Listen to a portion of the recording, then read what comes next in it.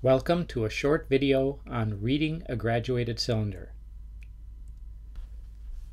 If you put liquid in a graduated cylinder, for example, here we have a 25 milliliter graduated cylinder with a certain amount of liquid in it, to get an accurate reading of the volume of liquid in the graduated cylinder, you need to make an estimate, and you're going to make an estimate at the bottom of this sort of curved part at the surface of the liquid, what's called the meniscus.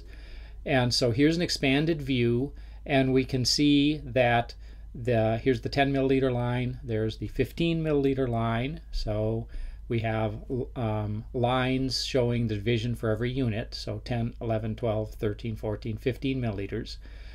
Clearly the line, the bottom of the meniscus, is more than 12 milliliters and less than 13. And then what we want to do is estimate to the tenths place in this case.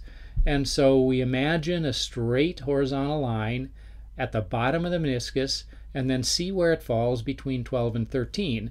And we're mentally dividing the space or the division from 12 milliliters to 13 milliliters into tenths. So 0.1, 0.2, 0.3, 0.4, 0.5, 0.6, 0.7, 0.8, 0.9.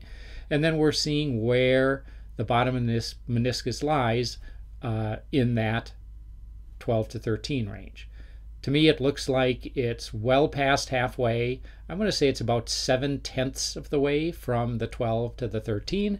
And so I would then read this as 12.7 milliliters, where the 7 is our last significant figure, and it's an estimated value. It's certainly possible somebody might read this as 12.6 or maybe 12.8, but it shouldn't differ by too much in that last digit.